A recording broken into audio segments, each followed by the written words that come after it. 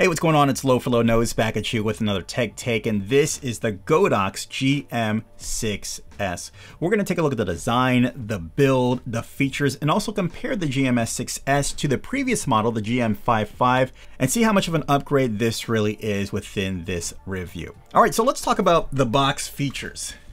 Automatically, you'll see that this is an IPS ultra bright touchscreen. This has 1200 nits, so this is super bright. Even if you wanted to use this outdoors, you're covered. It does come with a light shade, but you've got 1200 nits of brightness. Just give you a comparison, the previous one was probably about 600, and Atmos is probably about 1000 nits, so you've got 1200 nits in this one. 3D LUT monitoring support means that if you like to record in a log format, you can load up those LUTs onto your monitor and see it in Rec 709. You've also got customized short keys where you can take any menu within the monitor and shortcut it to one of the selected 5 buttons on the top for quick access. And this is probably one of the cool highlight features of the monitor. You have camera control access as well. All you would need is just a separate cable cord that you would connect to the monitor and then to your camera. And then you can actually control your camera. Not all features are accessible, but you do have a good amount of control to control your camera from your monitor as well. And we'll finish off with real-time monitoring, meaning if you have a pair of headphones and you want to monitor your audio from the monitor, you can as well. Okay, so let's take a closer look at the Godox GM6S screen, and automatically you can see this beautiful IPS touchscreen that we have right near. The colors are bright, they're sharp. Now the box does say 4K, but let me be clear, this is not a 4K output unit. While it will take in a 4K signal, the resolution of the screen is 1080p 60 Hz, so just keep that in mind. If you want, you can pass through a 4K signal, but the screen itself is 1080p. We'll flip it to the top. Oh, and also because since it is IPS, you have great side viewing angles when you go to the side, meaning that with some VA monitors, you really lose view of angle when you're too off to the side because it is IPS. You've got great viewing angles and saturation of color from different viewing angles. Flipping into the top, you can see our short key buttons, F1, 2, 3, and 4, and 5. You got 5 short key buttons. You have a back button. You also have a tread mount there. You can connect it to a tripod or wherever you want to mount this camera. You've got a scroll and menu wheel right here. We'll flip it to the side. You've got your power button, another tread button, and of course you can see that we're actually powering our monitor through USB. So I've got a little adapter right here, and you can just plug it in. And if you wanted to, you can take a regular LP battery. See right here? We can go ahead and slide it in, right? And this will actually let us, we still have continuous power with it, and we can go back and forth.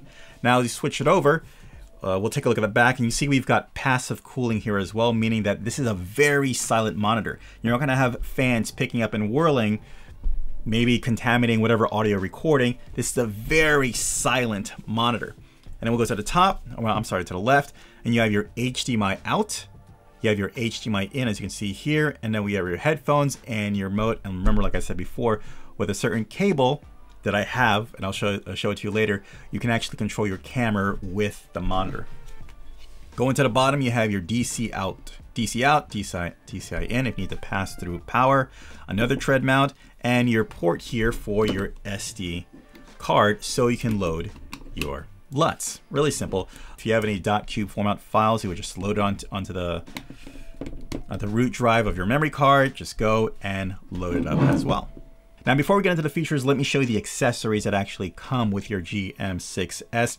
First, you get like a little skeleton here, so you can actually wrap around your light screen if you're out in the sun.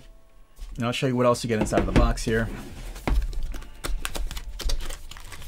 Of course, you get your instruction manual. All right, you get 3 HDMI cables of different connections. So here we've got an HDMI micro, okay, that you get with it. Then we have your regular standard HDMI to HDMI. And I want to be clear that these are 1.4 connections. The HDMI ports on the side, these are 1.4 connections. So basically you're just using it for HDMI video.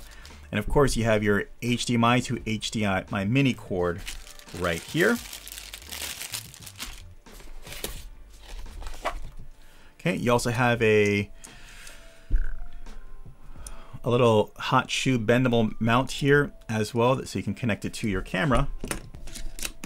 Okay, and we can actually mount it on there. And you have your light screen as well. So you can go and you would just connect it using the Velcro, and you're connected and good to go there.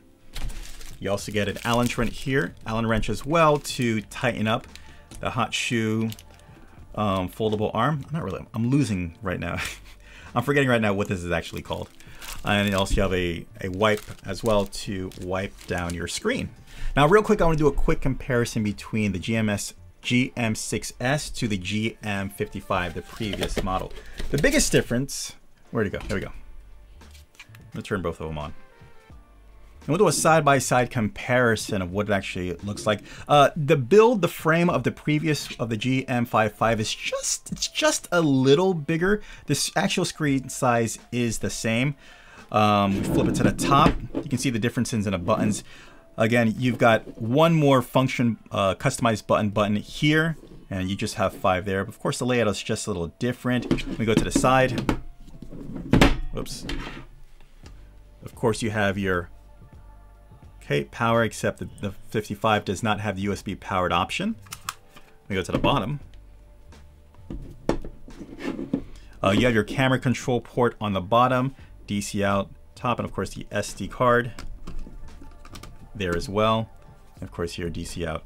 And in the back, you have a fan system here, but of course you have again, passive cooling to the side. And here we go to this, flip it again. HDMI out and in, headphone, and the remote. The remote, like we saw before, is actually within this port. But yeah, there you go. That's your side-by-side. What I want to do for you now is give you a real quick picture comparison. So I'm going to plug in this HDMI cord to the out of this and plug it to the video in of this so you can see the difference in the picture. Okay, so automatically, I'm not sure if you can see if the camera is truly representing it, but the GM6S is a lot brighter than the GM55. Again, this is 1200 nits, and I believe this is 600 nits, and it's just a big difference in comparison as far as the brightness. When I'm looking at my monitor, it seems like they're almost close, but no, in actuality, the GM6S is way brighter. The colors are popping out way more. It's just a lot more visible to what it looks to compare to what it sees, especially since I know my camera's catching it, but especially off angle, this one looks way clearer than this one right here. So it's definitely this one is a lot more usable, especially if you're not looking dead on. If you have to be off to the side, you'll definitely get a better accurate picture from the GM6S. All right, so let's go to the camera control test. So what we're going to do is we're going to connect this directly to my camera. Now I want to point this out. You see how my battery it's really big and bulky and how it can get in the way, and how if I want to lay it flat, I can't because of the battery. This is where the USB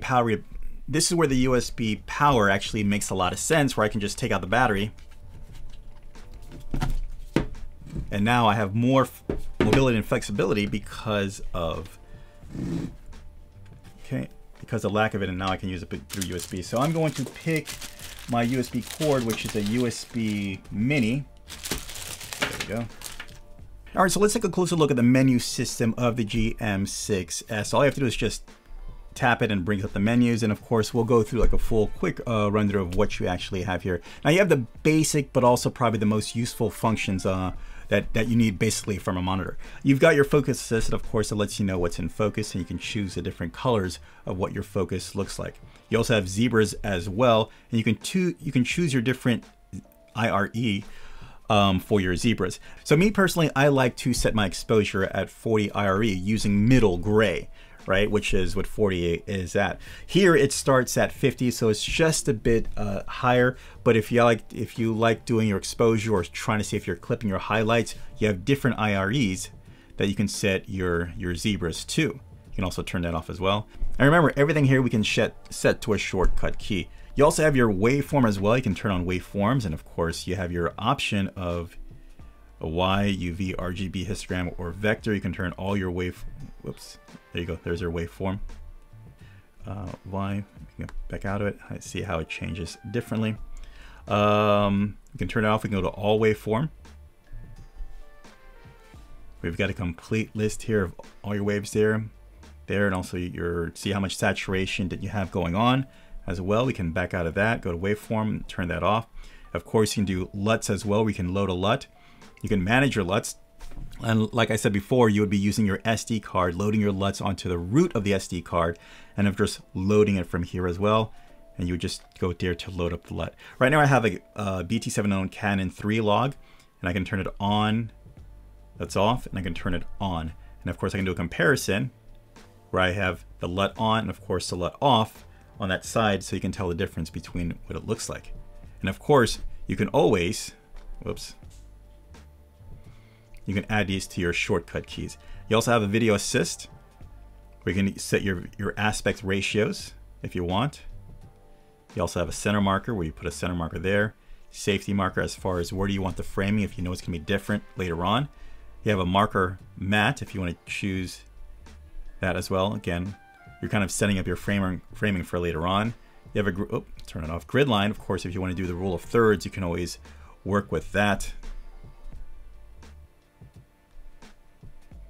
And of course, you can change your marker color. You also have your basics, such as an audio meter that you've been seeing running on the side right here. You can turn that on or off. You have false color, and false color is super useful, especially, again, going for exposure. It lets you know here is your IRE scale here, depending on the color. And you have two versions of that. You have mode 1 and mode 2. Mode 2 is a little simpler. There's a lot less colors, and it just kind of gives you more of a general area, such as, of course, what are the highlights? What are the things that are just black, and what are the usually areas of skin tones? It makes it simple, kind of basically 3 different parts that you can go by. Of course, you have monochrome, pixel to pixel, zoom, and you also have display as well, where you can affect your color space, such as Rec 709 or Origin. Now you're going to come across some kind of LUTs that may be like BT 2020 or maybe other kind of LUTs that are not Rec 709. The monitor might not play nice with it because this is an 8-bit monitor. If that's the case, you're going to select Origin, so it will play nice with those LUTs. So just keep that in mind. Now you can play with the brightness, the contrast, the saturation, the sharpness. It's like you're affecting a regular monitor, like a TV or a computer monitor. And of course, if you mess up, you can reset all of that. And of course, you have your system, your user settings. We can actually create 3 different user profiles, and you can set it up however you want as far as the shortcuts or where things are set, or some features are on and off. You have that option. Then you also have your language, if you want to put in a different language, your battery tip, letting you know as far as where your battery is, volume, if you want to adjust the volume, which is right here, and of course your backlight. And again, my backlight is at 100, which is 1200 nits. And of course you can play with your shortcuts as well, deciding what do you want on each shortcut. Shortcut, we have camera control. We also have image flip, just depending on how you are and the camera's placed. Maybe you're doing a top lay, and you have to flip the image over. You can actually do that. You have factory, restore factory. Maybe you change something, maybe the colors or the brightness or something. You can always factory set if you forgot what it was. You can upgrade if there's a software upgrade, and then also power down as well.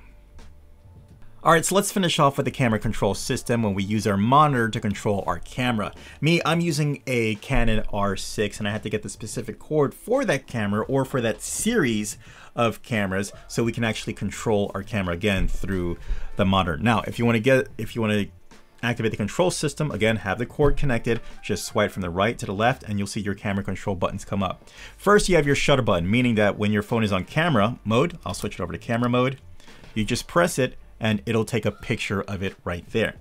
Let's switch back to video, okay? And of course you have your record button where you just press that, and of course you're now recording, you start recording there. Again, you're not gonna record footage to the actual monitor, you're just telling the monitor, hey, tell camera to record. We'll stop from there. Now this button right here, this is more kind of like your pre-focus button, where if you're trying to get it to re back into focus, just if you were just to slightly press on this, you're doing the same thing here by pressing there. If it seems out of focus, you want to get focus back into focus again, you'll just press that. Now this is actually your focus dials. You can actually focus up or focus down from these dials right here. Again, you have your ISO. You can actually move your ISO. Right now you can see that my ISO is at 800. I can go up on the ISO, making the image brighter. Actually go down on my ISO, making it darker. Okay, you have your aperture button. Right now it's at 5.6. And of course I can go up. I can bring it down, or actually make the aperture higher. Okay, go back. And of course you have here, this is your shutter button where you can affect your shutter as well, which makes it super convenient to actually control your camera and just the many options that the Godox GM6 offers, the GM6S offers to you. All right, so let me give you my final thoughts on what I think about this. First of all, this is far leagues better than the previous one, the GM55. You really got to appreciate the 1200 nits. Nowadays, brighter is better. Just keep in mind, whenever something claims to be brighter, it's gonna take up a lot more battery. So make sure you have the battery, enough battery to actually support that. And again, if it's just too bright for you, you can always bring the brightness down so it can last a little longer. I like the fact that you can load up a lot of different LUTs on it, and especially if for some reason you have a LUT that doesn't just work with the monitor, you can go back to origin so you can get some correct colors with that. The passive cooling, how it's very silent. You don't have to worry about adding additional noise to it. That's super cool and simple. Of course, the false color that goes with it, the zebra, all the extra things that you need, a lot that sometimes cameras just don't come with.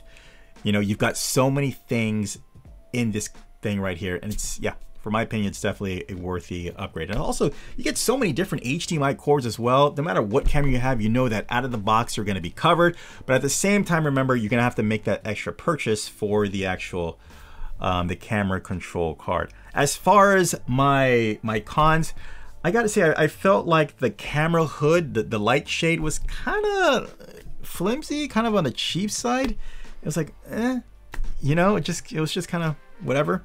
I do wish that it did come with the actual camera control card, so you don't have to spend extra money on that, but that's there. And maybe if it came with a USB cord as well for charging, that would have been nice as well. But you know, it's not a deal breaker at all. In the future, I'd love to see Godox actually come out with a monitor that actually records at the same time. All right.